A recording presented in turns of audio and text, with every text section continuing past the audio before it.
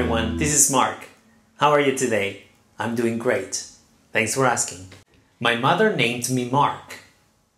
The American tourists found Rome wonderful. She was made happy by her husband.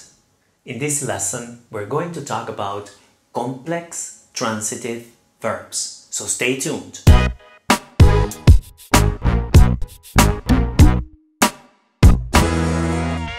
Let me tell you first that I've already talked about verbs in various occasions. If you don't understand what an indirect or a direct object is, you may click here to watch all those lessons. However, I'm going to review more or less what verbs can be. Verbs can be transitive, so they take an object. Intransitive, they take no object. Ditransitive or ditransitive take two objects. Verbs can also appear with prepositional phrases as their complement, like hope, for example.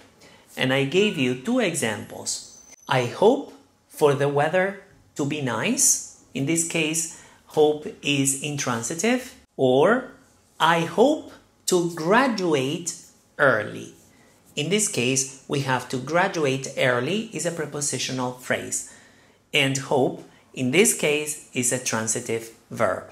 But that's another lesson. Then we have verbs that can be phrasal verbs. They can turn into a phrasal verb. So a verb plus a particle, just like get along, get off, get on with, etc. If you wish to watch a lesson on this, you may click here. And then we have the complex transitive verbs.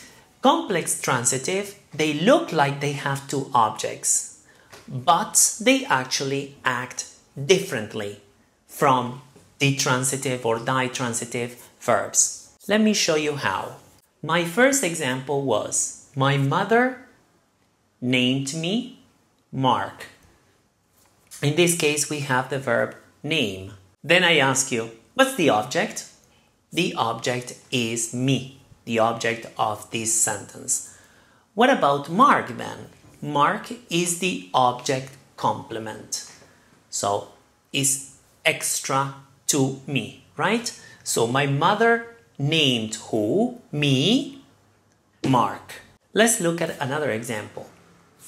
They called her the boss. They called her the boss. The object would be, yes, her. And the boss would be the object complement. So they called her the boss. If you add an adjective, they can also be the complement of the object, right?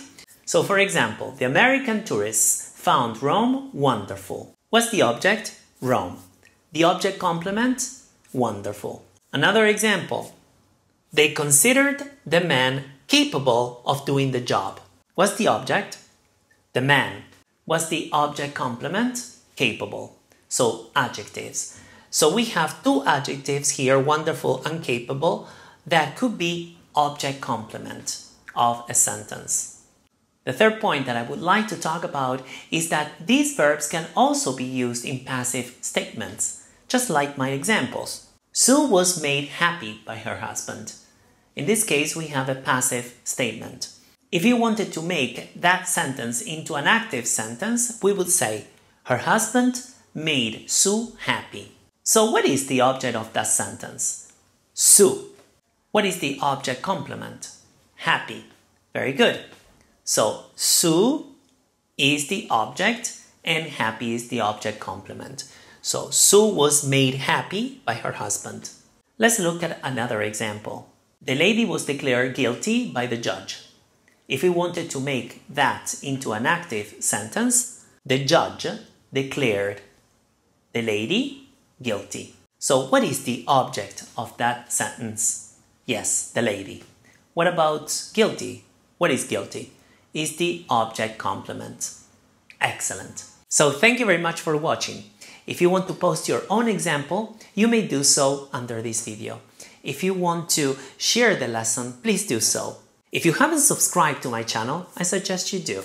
Having said that, Thank you very much for watching again, and see you next week with a new lesson. Take care. Bye-bye.